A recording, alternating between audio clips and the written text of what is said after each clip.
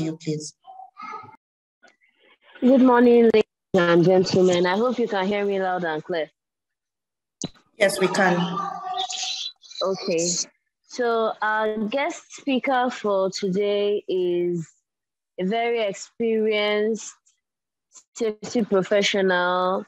Ugochi Obidiegwu is a social development strategist with a specialty in developing products, programs, and providing policy advisory on pressing development issues affecting young Africans. Her major work pillars are around ensuring child safety, reducing substance abuse in youth, and providing strategy for social impact initiatives. She is the author of a child safety storybook series available in English and French, co-creator of an online safety game for children, and a developer of social impact apps, the Safety Chick Compass and Up program. So let's give a round of applause as we welcome the Safety Chick, and I believe it's going to be a very, very enlightening session. Over to you, presenter. Thank you. Good morning. The president of American Society of Safety Professionals, Mr. Shehu Kabir. Good morning to the leadership of the Women in Safety Excellence. I really love when you keep saying a common interest group, because that is why today's topic is very important, led by Kemi and all the executives of the Women in Safety Excellence currently present. Good morning again to the past executives of the Women in Safety Excellence. And good morning to my senior colleagues in the industries. I can see in the attendance list that I have my mentor, Mrs. Monica Musu. I have Mr. Temitope Mudele from IOSH, and I'm still learning a lot of people's names in the industry. Please forgive me, but I am excited to be here with you this morning. It's about 5:17 a.m. here, but I decided that this was really important, and we all have a role to play as safety professionals in making sure that things work out in our organization, in the country. We are not just for only one part, we are for the entire country, and how we position ourselves and try to achieve things is going to make a difference. So thank you so much to the Women in Safety Excellence for inviting me to have this conversation. And I hope that this places a seed in each and everyone's heart, and then we'll begin to think of what are the things we need to do to begin to go forward. So I'm going to share my screen now. Please confirm that you can hear me clearly. I hear you loud and clear. Okay, all right. So sharing my screen.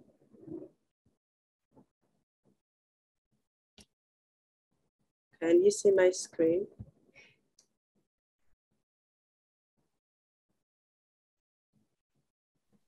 Yes. Yes. Okay, awesome. So our topic is the role of safety associations in nationwide child safety education. And as we begin to go through it, you're going to understand why this was the topic that was chosen and why it's not just child safety education, it is nationwide, because that's the level we are on now. We have to take it by force. We can no longer keep on just waiting and doing things in small corners, and doing things as a collective is going to multiply our impact.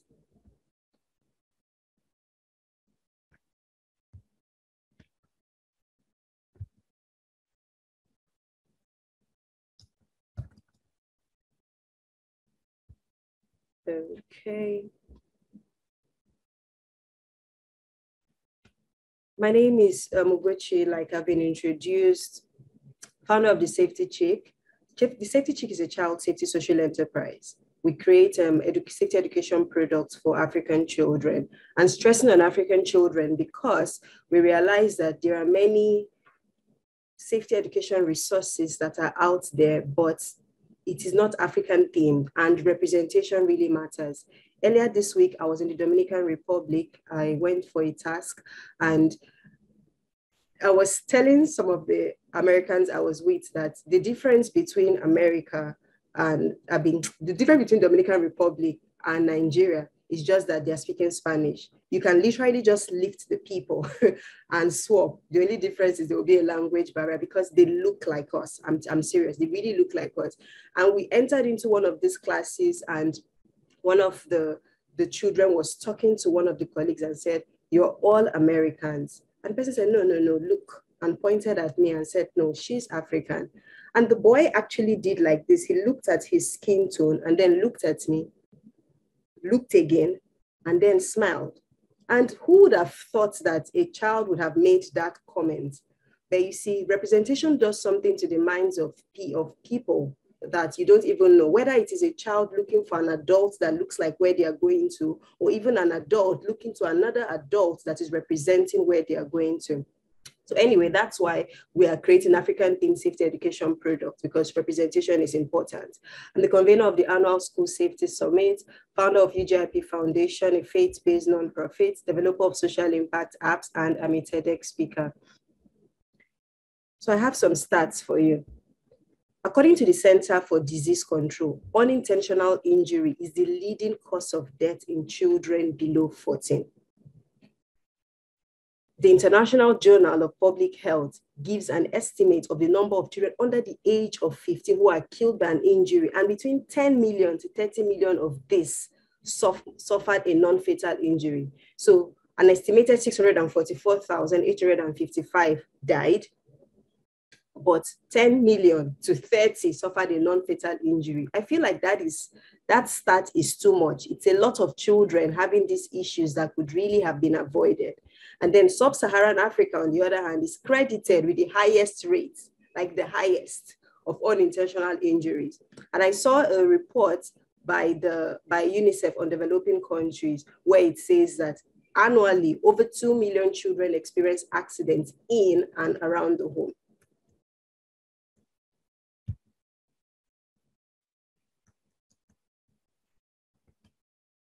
So why is this conversation important? Our workforce today's young people are going to be tomorrow's workforce. And I'm sure if you've been seeing the trends of the projection of what is going to be happening in the coming years, Africa is going to be the one with the largest population of young people. Other continents, their population is getting older, is dying off, but in our own case, we are increasing at a huge frequency. It's not going to be great for us if, when it is time for us to benefit from that huge advantage that we have compared to the world, we are having children who have either already died or who are currently subjected to a reduced quality of life because they had accidents when they were growing up, accidents that could have been avoided. Because when I've done my research, I have seen that truly many of the accidents that are affecting young people, to a really large extent, they are all avoidable. So it is really important that we are focusing on building young people now. These are the people that are going to work in organizations as safety officers or safety coordinators in future. If we have not ingrained certain attributes in them, it makes it hard for them to do the right thing. Now, if we have not ingrained the right safety culture in young people, it makes it hard for whoever will be the safety officer in future, because you are making their work hard. I like to use this example that if all your life as adults, everybody seated currently now in this room, you've been eating with your right hand, and somebody comes to you and says, you have been doing this all wrong. The best way for you to eat and the nutrients will get into your body properly is to use your left hand. Now, because you have had nutrients, you would most likely want to try to eat with your left. But because for at least a minimum of 20 years, you have been eating with your right, it's going to be hard. At some point, if nobody's watching you, you're going to say, I beg. All these years I've not died. It's not now that I'm going to die because of nutrients. You would switch. And that is the same thing why it is important to train younger people now, because when we impute the necessary skill set in them, it grows with them, it becomes a part of them. So it becomes natural so that when they step into our workplaces, they know what to do. Many of you must have encountered adults who came to the workplace, and it was because you were giving them a safety training as part of their orientation activities. That was the first actual safety training that they were experiencing. It shouldn't be. So it's really important that we build today's young people. Why else is this topic very important? No matter how much you love your children, because again, I know that in this house we have parents who are right here with us. You are not going to be with your child 24/7. It's either because of work or emergency. Something is going to happen that would ensure that you are not there. So when you are not there, are you confident that your children are going to know what to do? Are you confident that the person that you are leaving with your children would know what to do? Are you confident that when you send them to school and they meet certain things there, they can stand their ground? We all know the story that trended on social media, what happened outside the country with a certain school, another school where a child was bullied and eventually died. We're hearing stories. And it's not like these things haven't been happening before, but thanks to social media, it's becoming more obvious, it's becoming more amplified. And so knowing that we will not always be with them, it's important that we do something about it now. Another reason why this is important is that evil is becoming bolder. I think about last week or 2 weeks ago, I shared a post on the Instagram handle of the Safety Chick from someone who was sharing how he went to a school, I think either one of the Western states, and a young boy wrote anonymously that his lesson teacher was molesting him. She would always ask him to put his hand in her private part, and he didn't know what to do. And guess what? After I shared that story on social media, I got a lot of DMs of guys, not children now, adults, telling me that they experienced a shade of that. It's either it was a lesson teacher or someone in church or one pastor or one uncle or one neighbor. I'm talking of guys now. Many times when we think of abuse, we think it's only girls, or maybe guys, it's just it's just a man. A child is a child. You don't make them to advance faster than what they are supposed to advance into. And so we have this case of many men living through this experience. In fact, many people have not even spoken about it to anyone. And it's maybe when they see posts like that they would say something, because maybe they didn't understand what was going on. So for many children, the first time that they are encountering a safety situation, they are not sure of what to do because nobody prepared them beforehand. So evil is getting bolder. And if you have not done your part to prepare the children, when they meet certain things, they are not sure of how to respond. And so they decide in their own childlike wisdom on, okay, I'm not going to tell anybody, or okay, I will sort it out myself, not knowing that there is help available because nobody has said anything to them. Again, we also have unsafe scenarios becoming more prevalent. I shared a video yesterday on Instagram of a child fiddling with the car door while the mom was driving, toddler, and the door opened on the highway. That could really have turned to something else, if not that thankfully she was not really riding at a high speed and was able to stop when people were shouting. And so it's very important that we begin to have these kinds of conversation. And the best way to prevent it is through a systematic education. We can no longer keep on doing things haphazardly or once in a while we organize a program. It is no longer enough. We need to become more intentional about how we're going to pass on this knowledge to the next generation.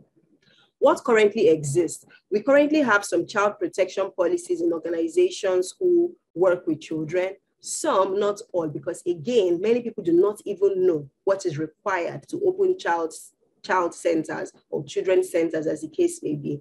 We also have some organizations who run child injury prevention programs. So for example, at the Safety Chick, we have the Train Them Young initiative, where we visit schools across the country or wherever we're invited, and we teach children how to stay safe. But you see, we do it like when we are invited, or when we map out some schools to go to. It is not on a systematic level. Field trips. We have schools, sometimes even churches, who organize field trips to maybe a fire station or to a place where children can have some extra information on safety. We have storybooks. I myself am the author of a child safety storybook because stories are a great way to teach about any subject. We have games. So there are games that can be played in person, and then there are games that can be played on mobile devices. I worked with Niger Kids in 2020, and we did this online safety game for children on how to stay safe during the COVID era. And currently, we're even doing pre-orders for the Adventures of Muna game, because we're trying to say, how can we ensure that we use things that children can relate with and can be easily accessible to pass on the safety message? And then we also have people, organizations, safety organizations, and even other organizations, and some schools who have safety clubs, where they have these clubs in schools and it's optional for children to be a member of those clubs, and then they can attend and learn topics on safety. So children can act.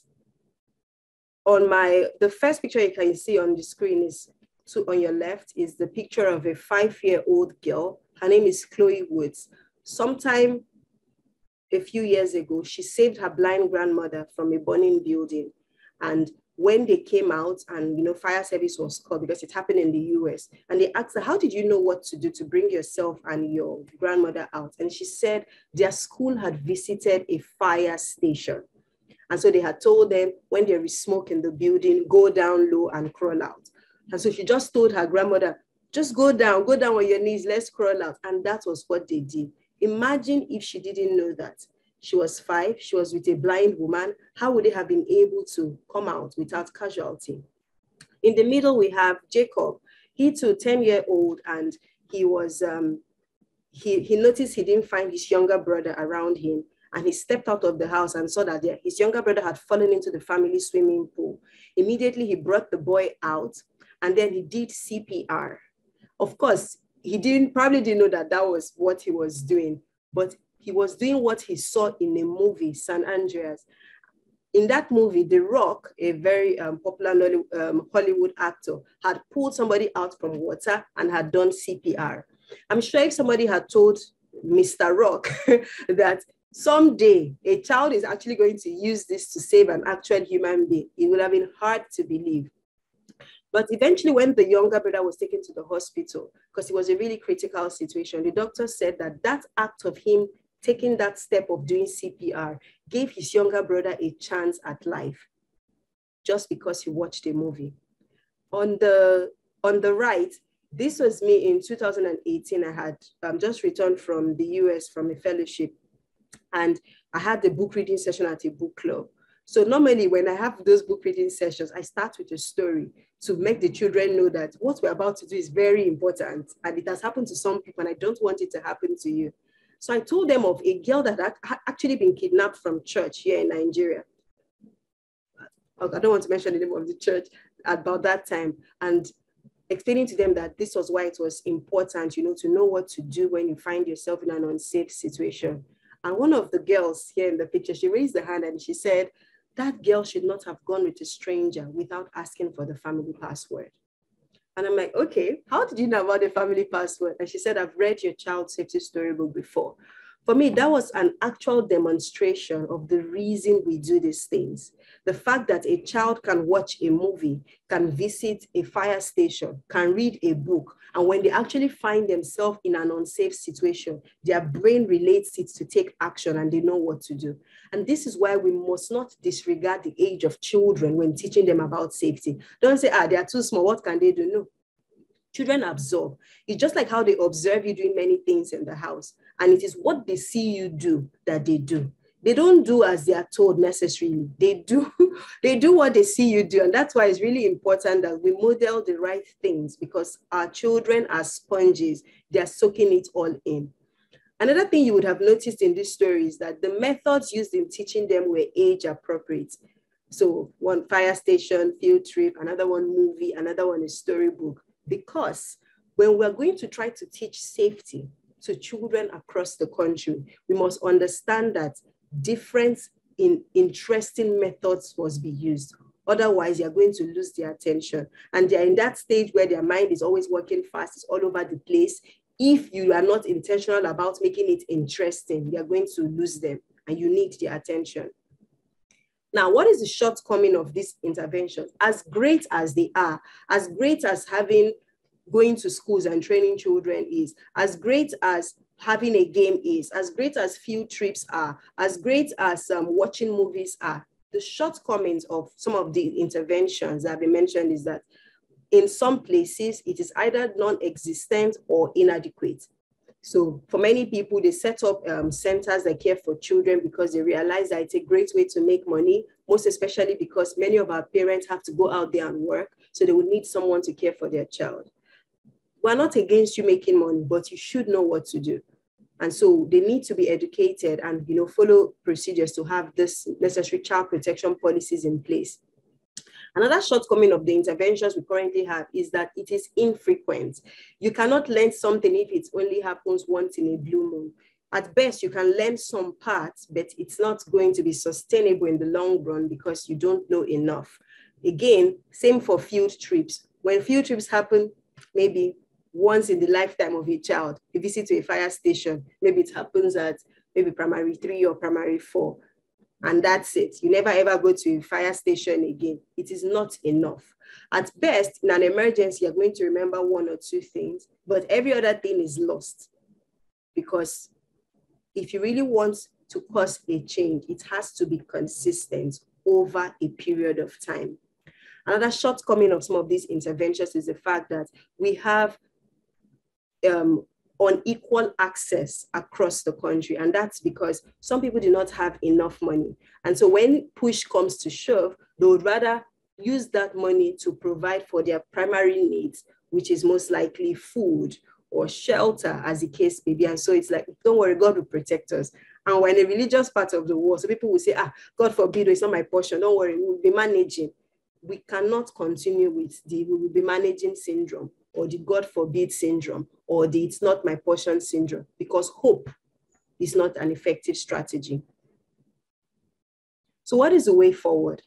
In my own opinion, I feel that the way forward is safety education in schools. And I define safety education as a deliberate and intentional dissemination of safety knowledge in a way the selected target audience will understand. This ensures that this audience is empowered to make better safety choices in different scenarios that may arise. So some key words here is that it is deliberate. It is not a once in a, it's not just something that happens off the cuff. You have to be intentional about it. You have to make it available in a way that the target audience will understand. So for example, if I go to primary schools, I just have to read a chapter in my child safety storybook. They will understand. If I'm going to a secondary school, I do a different PowerPoint because they are more advanced. They understand some things better. So I do a more advanced PowerPoint for them. So you must understand your target audience and the best way to reach them.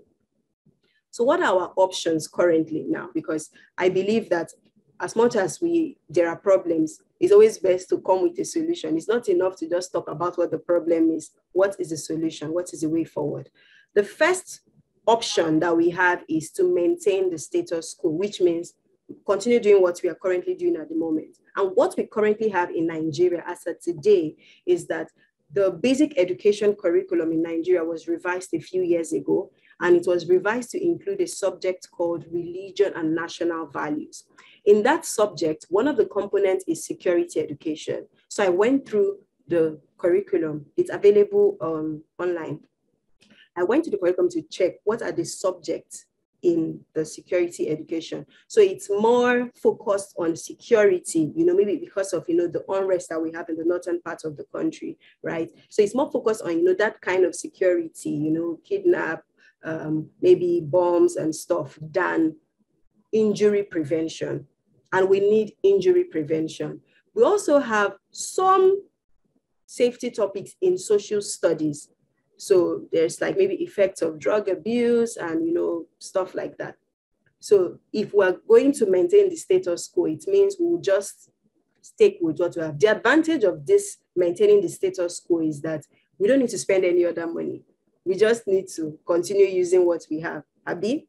Another advantage is that it exists, so you don't need to run around. So you can say, yeah, we have something. Because I think there's also something on online safety because there was a cybersecurity component added recently. But the disadvantage of this is that it is not enough. The global burden on arising from injury prevention is too much. The statistics is too much for us to just, not have enough content on injury prevention. It also has limited access. Yes, limited access. So in the course of doing my research, I realized that as much as this is what is in the curriculum for the country, not all schools are implementing it. And so that means There are some schools where children are learning about it, and there are schools where children are not learning about it.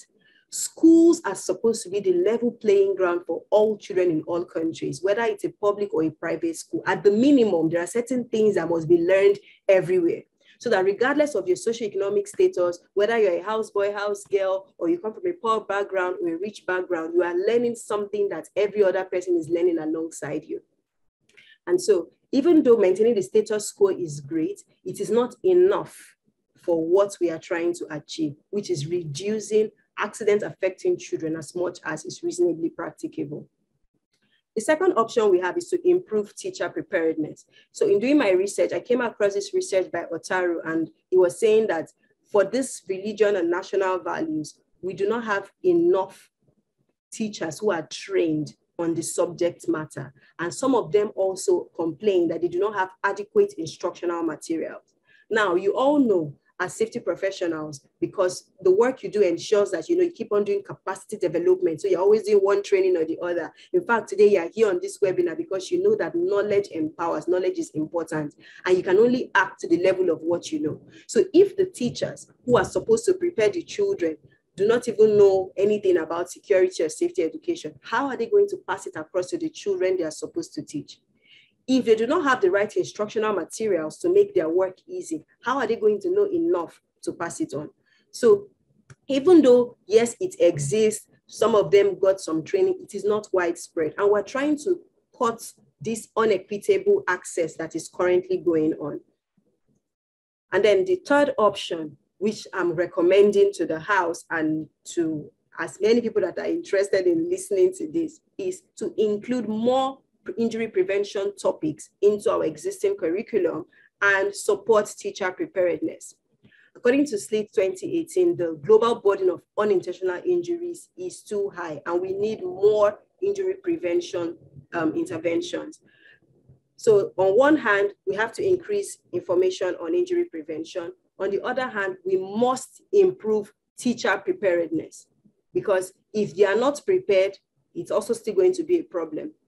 And so what would be the advantage of doing this? The advantage of doing this is that children now have more access to a wider range of injury prevention topics. I attended the webinar put together by WISE, I think it was last month, and two of our speakers, Ms. Monica Woso and Deseye, spoke extensively on the kinds of accidents affecting children. So just imagine that if those areas were chosen as topics adapted to the different age of the children and taught in schools, say on a once-a-week basis over a period of time, what that means is that you're going to have children who are going to come back to your house and challenge you for some of the wrong things that you're doing. Because they don't used to hide their mouth. If it's not good, it's not good. They will tell you. That's the advantage of having children. So you need to empower them so that they can speak up. Then we need to sort out the learning gap for teachers. And somebody might look at it and say, oh, it's so expensive to have a nationwide training for teachers. Thanks to COVID, everybody has now seen the importance of e-learning platforms. Some people might still say, oh, it hasn't reached everywhere, but for the areas it has reached, how about we leverage it to ensure that this message, the same message, gets to every part of the country. Every day in this country, before 9 a.m., people have checked WhatsApp. It's almost like WhatsApp is now air, for some people, right? And that's to tell you how the mobile penetration has really gotten into our country. So almost everyone has an internet-enabled phone. So just imagine that to cut costs, we have synchronized trainings on what teachers are supposed to know about this injury prevention component, and it's on a portal, and they just need to go there, access that, have information that they can pass on to the children in their classes. This means somebody in Jigawa, somebody in Enugu, somebody in Akure, wherever you are having access to the same quality content. So if our teachers, if we have the right content, so now it means we have curriculum. Someone is writing on my screen.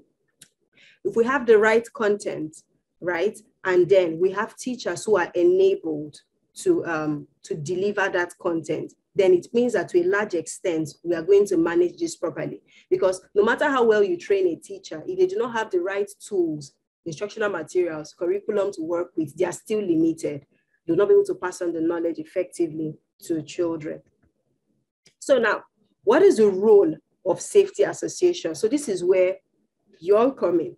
So there are different strategies for ensuring that this happens in the country, but I'm only sharing one which focuses on safety associations, because one of the things that kept on being reiterated when the leadership of this house was speaking is common interest group. It is a common interest group. And a common interest group can act as a pressure group to the government. A common interest group can stand as a collective and tell the government and say, this is what we believe, this is our area of expertise, this is how to get things done. So that we're not just coming with the problem, we're coming with a solution. And so what is the role?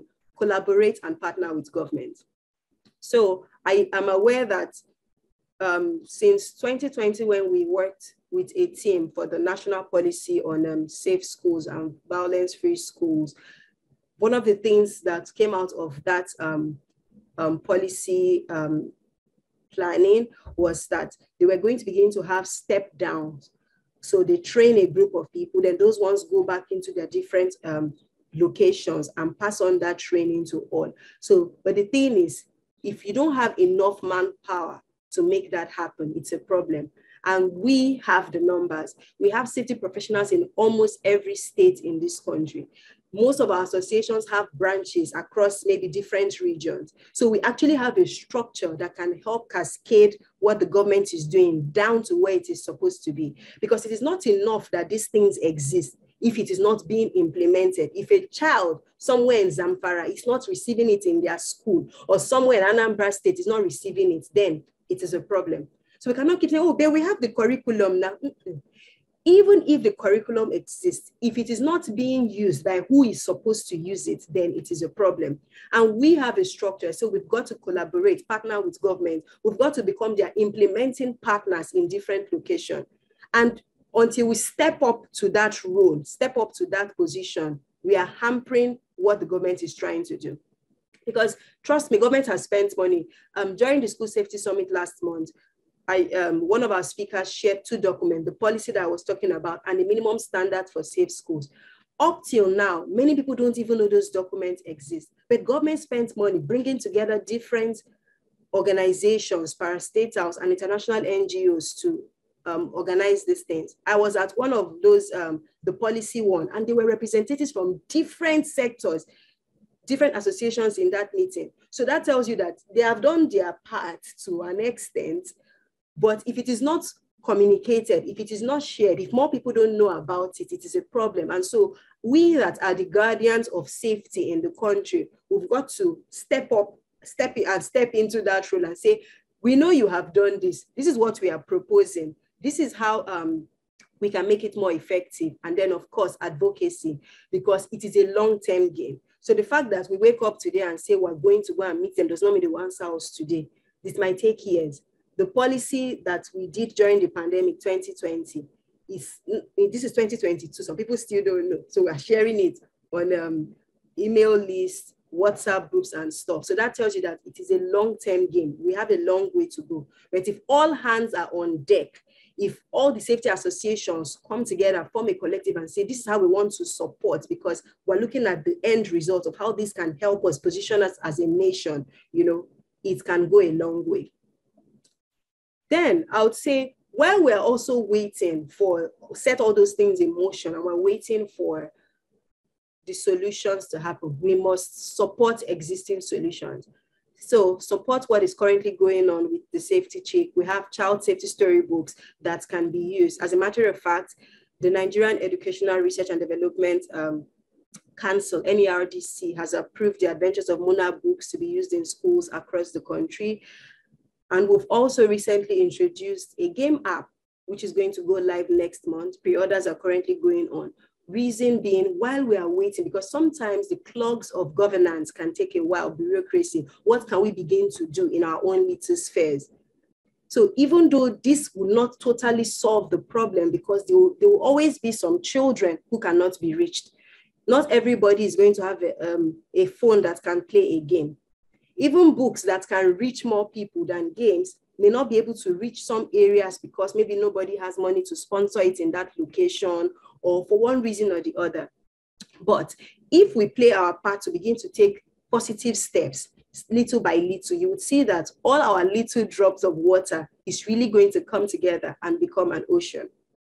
So I hope that this conversation has started to open our minds to possibilities, because I know that here in our midst, we have people who have influence in government. We have people who have people in their network who they can begin to have certain conversations with and say, how can we help you? This is our core area. How can we help you to push this agenda? We have people like that in our midst, and we can begin to say, let's move as a collective, set a plan.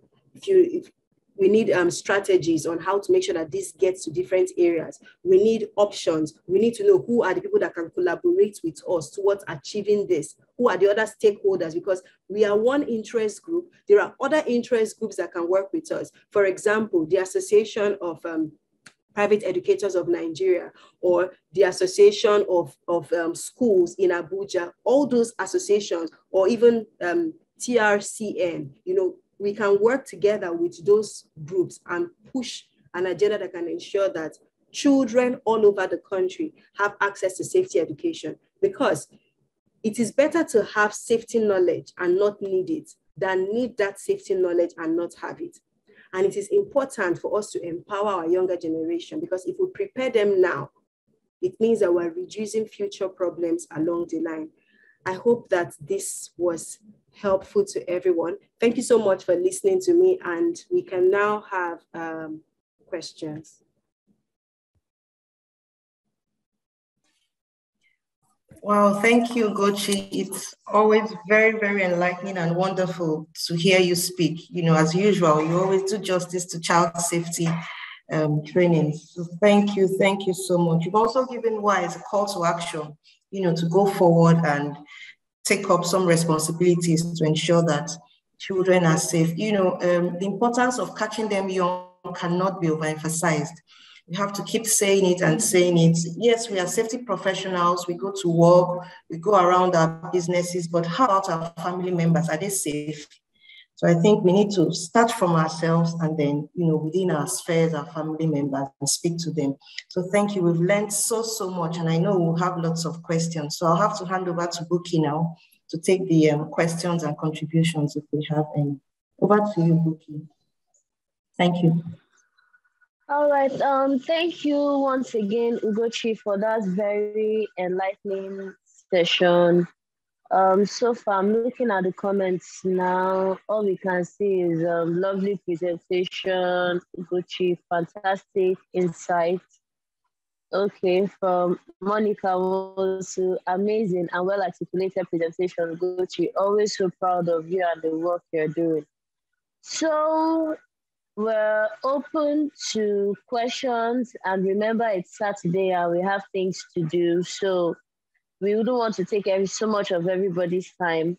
So please drop your questions in the chat section. And if you want to use the other tool of raising your hand to ask your question, please make your questions short and straight to the point. Thank you.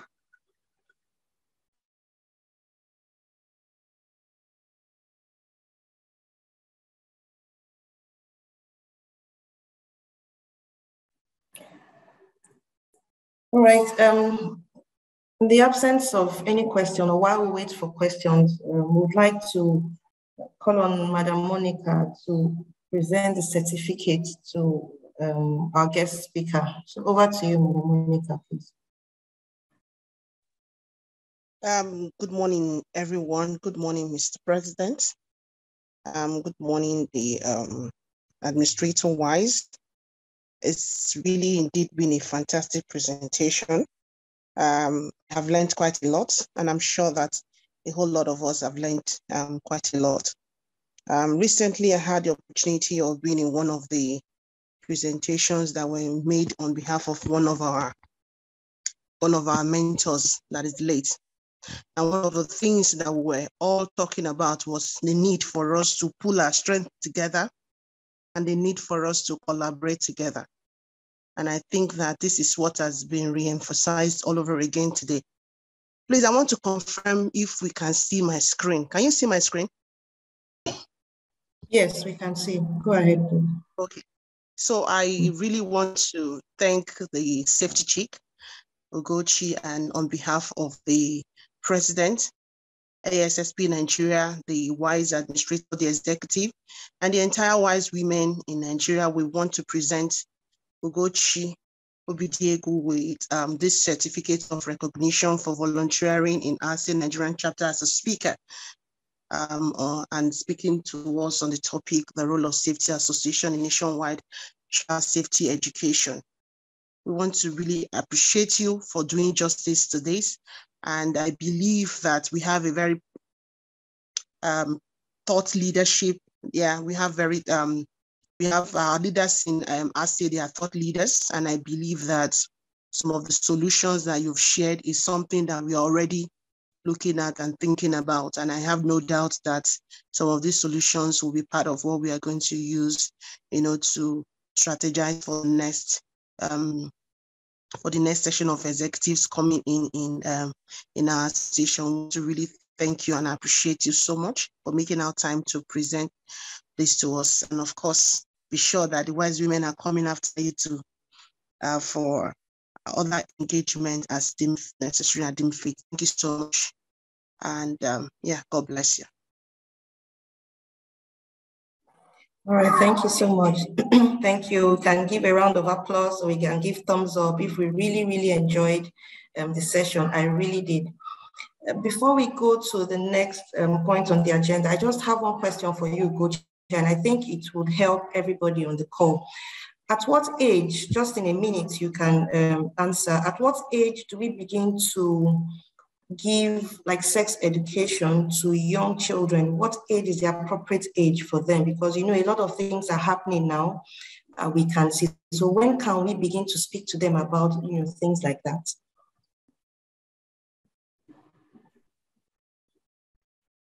Thank you so much for that question. It's very important, and I realize that that's a question that gets asked a lot, even on Instagram. But this is what I'm going to say about that. The topic, when you want to speak to a child about sex education, it has to be age appropriate. For example, there are some things that you can say to a child of 3 years old that is going to be totally inappropriate for that same child.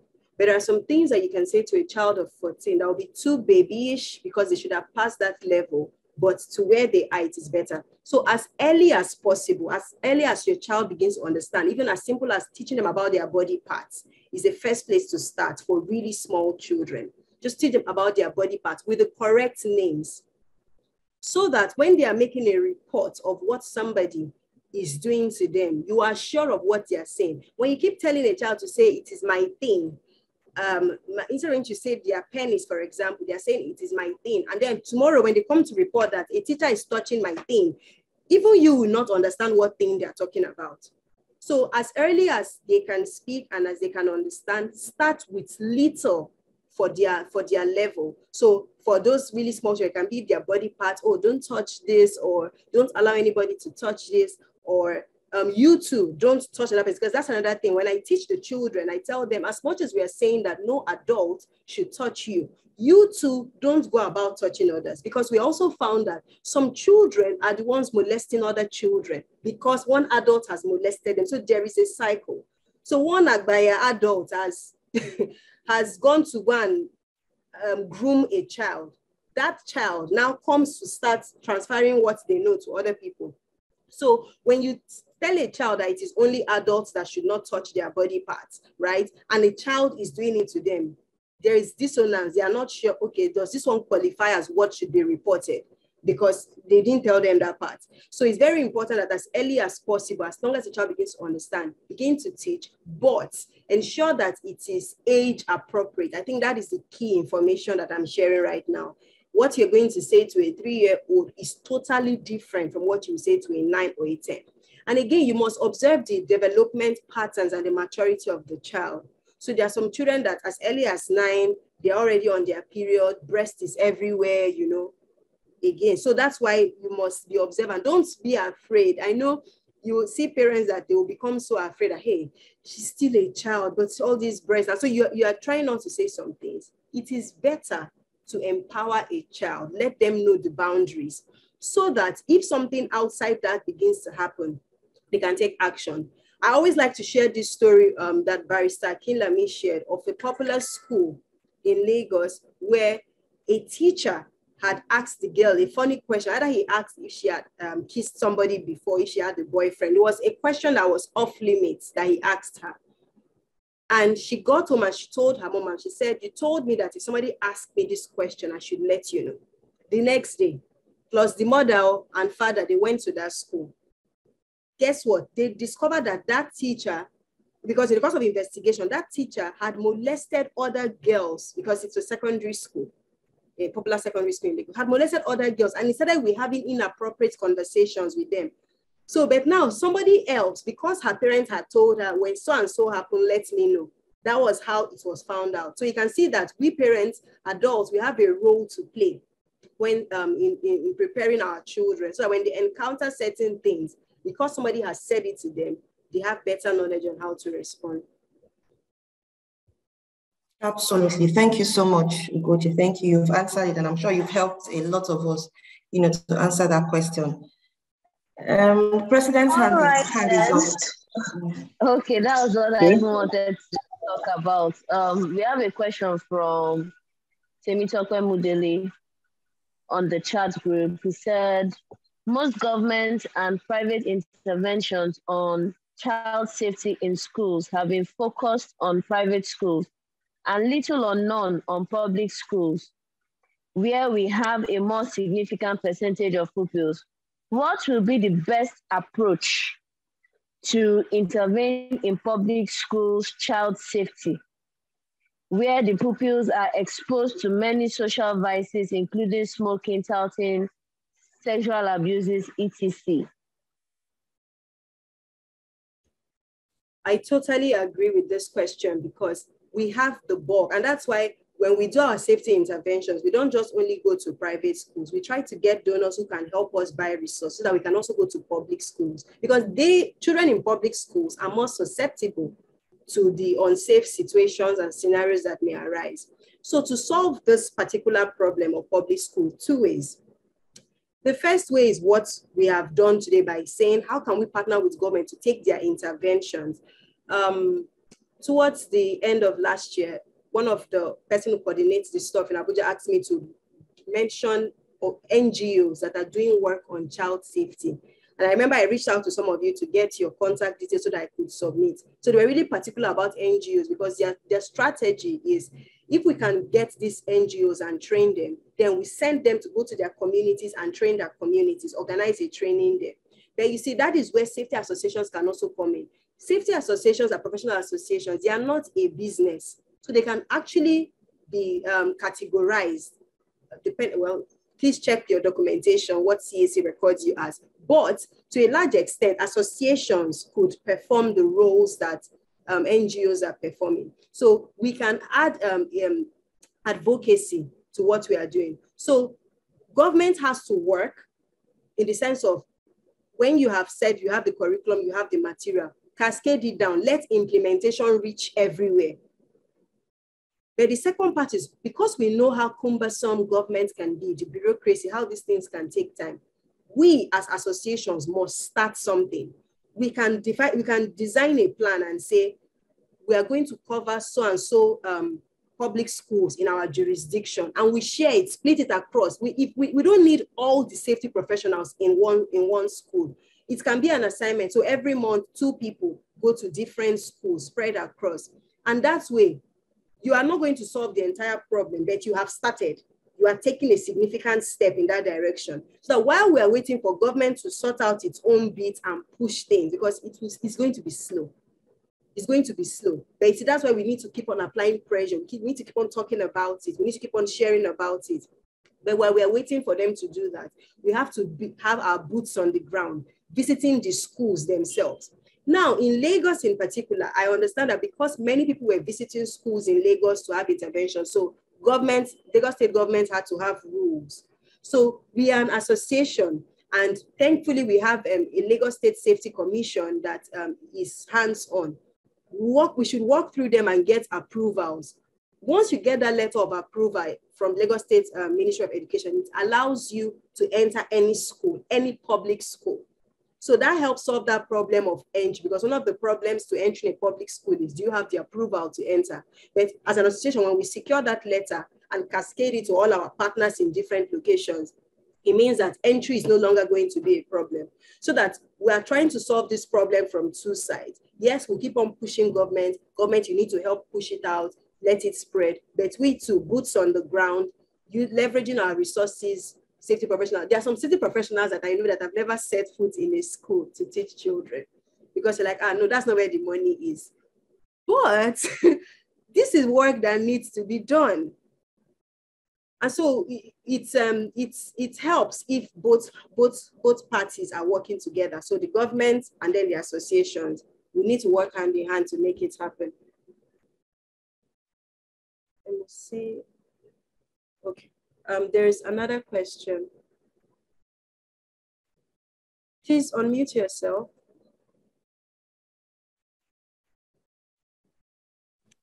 Sorry, is that me? Yes, that's fine, please. All right. Well, thank you for the presentation, and thank all the organizers for putting this together. This is my first time joining West African meetings. I think my question is, we live in a very communist style in West Africa. How do we help these children to identify trusted adults? Because, you know, what I see is the most big problem when I was growing up was we trust everybody. We trust everybody in the community. We leave, you know, even your mom's sister, your mom brothers, and things like that.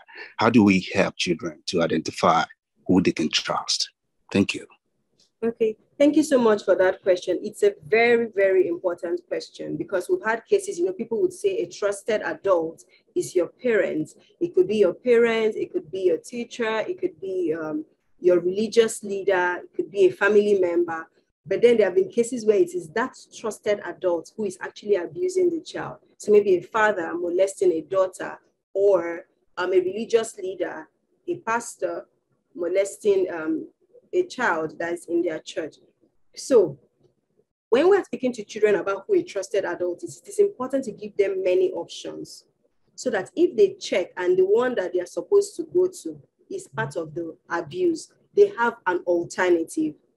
There was a story that broke out on social media some years ago, where a boy was in the school of the deaf in Abuja, in Kuje, and he was being molested. And because, and he wasn't the only one, apparently it was happening to many students in that school. And then it seems like maybe they would give them something to take, like they don't remember what happened or something.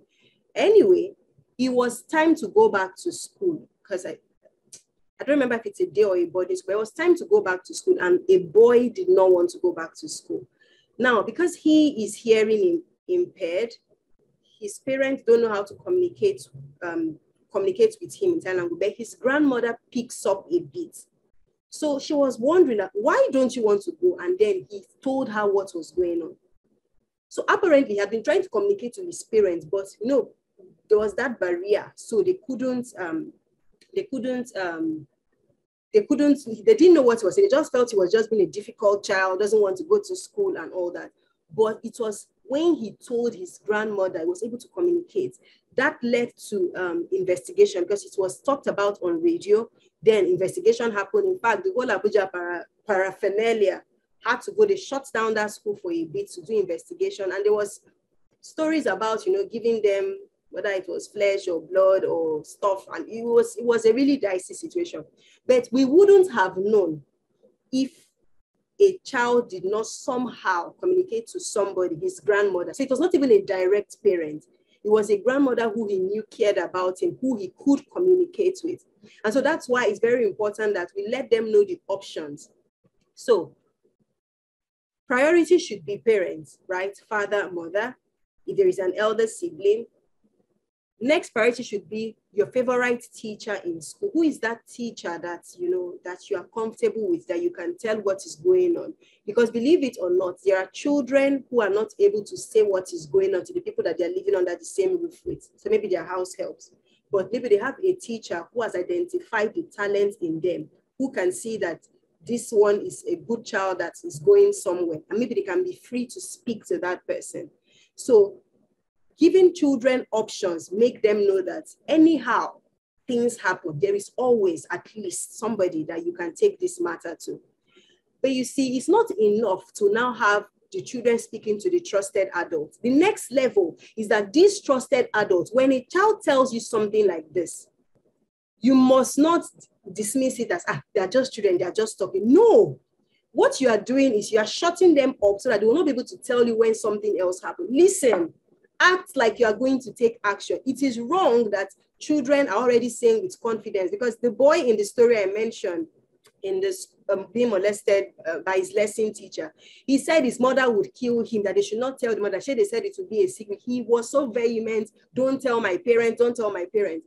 Why should a child be that convinced that your first action as a parent when you hear something is that you will kill them? And this is happening everywhere, because I remember going to a school in Abuja and a 5-year-old told me that someone was touching her private part. And I asked her, so what did you do? Say she told her mom. What did your mommy do? My mommy did not do anything. How can your mommy not do anything? And how are you, a 5-year-old, you are so sure that your mommy did not do anything? So that means there was no conversation. So we've got to take it to the next level, that as much as we are teaching children to speak up when things happen, when they now speak up, we must seem, we must look like we're taking action. We must look like we're in their corner, affirming them and saying, we're going to get to the bottom of this. There are systems to protect you. This person can actually be jailed. It builds their confidence, because they know that you are in their corner. And if something happens tomorrow, they can come back and tell, because they know that you are going to fight for them. So I've mentioned that, give them as many options as possible. And then the next thing is that when they now come to the adults must be willing to take action. Thank you, Ugochi. Thank you so much. We're actually running out of time. This is a very interesting topic. But President, can we give you 1 minute to speak, please, so that we can wrap up the question and answer? Thank you. All right, thank you. I just wanted to add to the question somebody asked, and the presenter answered him. I just wanted to draw our attention that ASSP and then chapter has one time sent a bill to the House for the inclusion of HSC, safety in our child education. And I think that thing is still in the House. If I have not forgotten, some people who realize the past administration has done very well, and we are still following up with that sincerely, so that it will be in our curriculum. Thank you very much. I think that's what I wanted to add. Okay, thank you. Also, the last question I wanted to ask is, when you show us that one of the girls' child that have saved the life of somebody through watching the film, the movie. So my question here is, won't you think that the implication of watching the films too can contribute to the child safe behaviors? Maybe there should be a selected films if it is in the cartoon or something, but in a real movie, I think the implication is more. Thank you very much. Thank you so much for that question. So what I have found is that entertainment works. Many people, the first time I started going to schools in Nigeria to teach them about safety, when I would ask the children, what is the emergency number in Lagos? They'll say 911, because they have watched so many American movies where any little emergency, people are calling 911. Entertainment is a great way to make a message ingrained in the minds of people. It's just like many of the music. Many times you did not set out to learn most of the music our Nigerian artists produce. But one day you just hear yourself singing it. Why? Because it has probably been played around you on the radio station, on your way to work or somewhere, and your mind absorbed some lines out of it. So it's the same thing here. yes, it is true that we must be mindful of, what films our children are watching to ensure that it is PG rated, it is age appropriate. But as much as it is PG rated, it is important that it's not only in cartoons that we can put in safety messaging, even in normal acting. And that's why it's a problem when you see an emergency in a Nigerian series or movie, and what they are doing is they are just shouting. Nobody is making a move to make any call. Nobody is trying to do CPR or trying to do some incident management. And that is it. So it's not good, because it is what people see over and over again. What they behold over and over again determines the actions they will take. If we begin to slip it in, we're not saying just make a safety video. No, slip it into normal entertainment. That, oh, there was an emergency, and instead of people taking pictures, they were on the scene, somebody was applying first aid. And before the person even set out to do the first aid, the person ensured that they cleared the space. The person ensured that they wore gloves, because you don't want to touch bodily fluids. It might seem little, but it will sink into the person's mind. And the day they actually need that body of information, it bubbles up to the top of their minds. So yes, cartoons are great, games are great, but it doesn't hurt even in normal movies to begin to put, because even some adults are still not doing the right thing. And so one of the ways we can infiltrate society is by leveraging the entertainment systems, our music, our video, movies. Movies are actually very popular on the African continent. In fact, go to all these African countries, they will tell you about Nollywood more than you that you're in Nigeria. It's always very interesting to see. So that tells you how it can propagate a message fast. And yes, of course, whilst doing that, we're ensuring that we're not showing things that are above the age grade of the children. Okay, thank you so much, Ugochi. We are really, really grateful. We can go on and on and on. Thanks for the sacrifice, because you may have been asleep by now, but you're here sharing your wealth of knowledge with us. So thank you. And thanks for everyone for making it so interactive. So I'll call on Festus Orepo to give us closing remarks and the announcement before we wrap up. Mr. Festus, please, over to you. Thank you.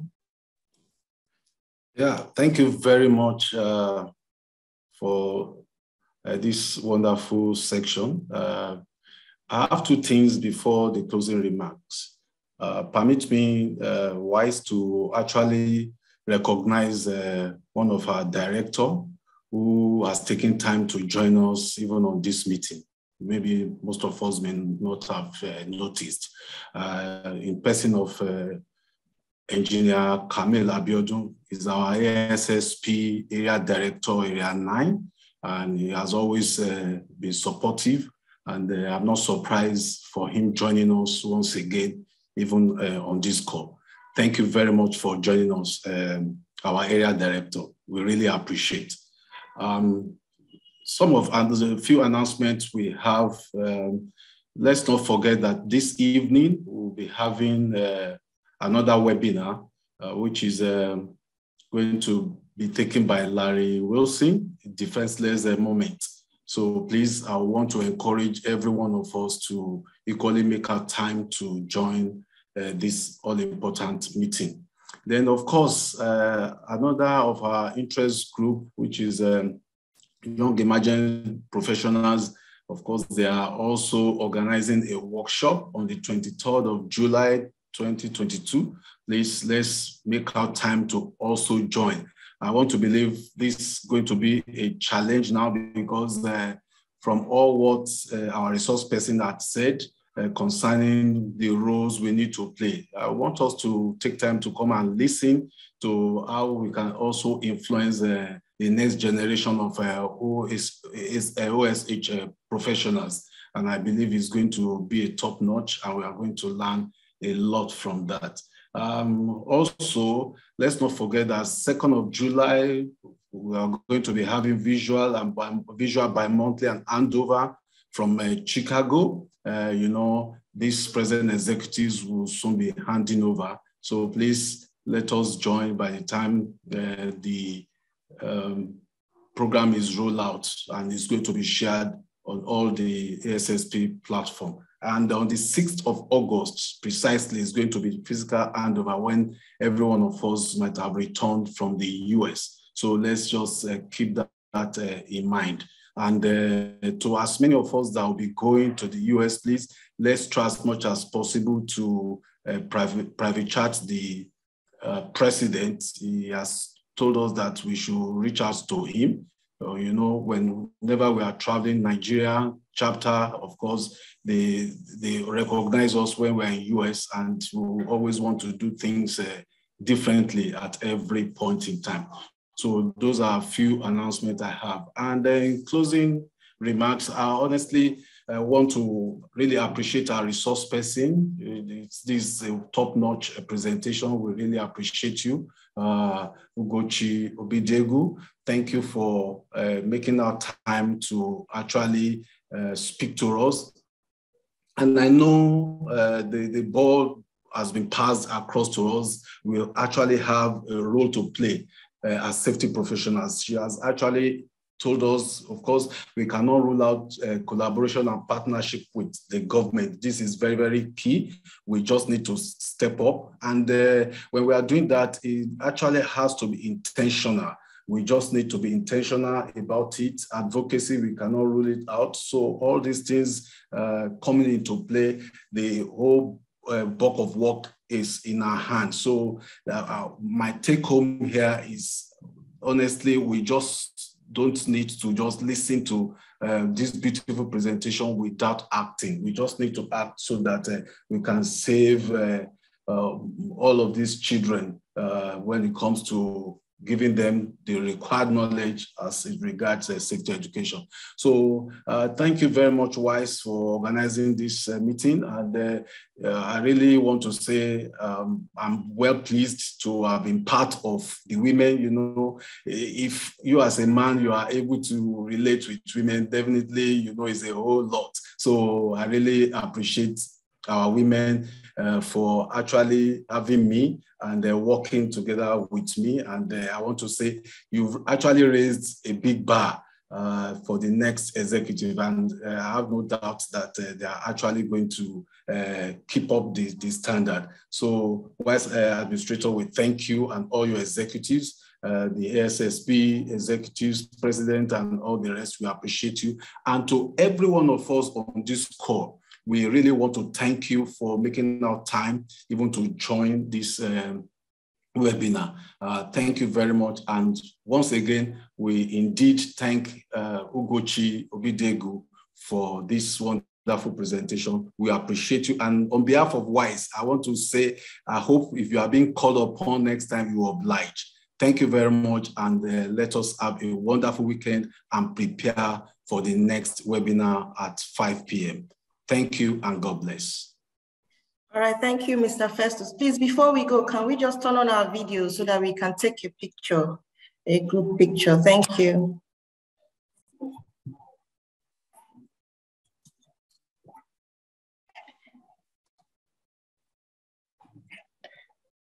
Okay. We're not smiling.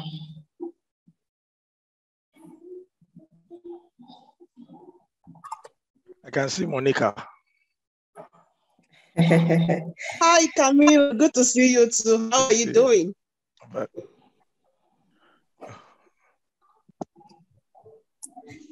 My area director. My president, I can see you. I can see my president.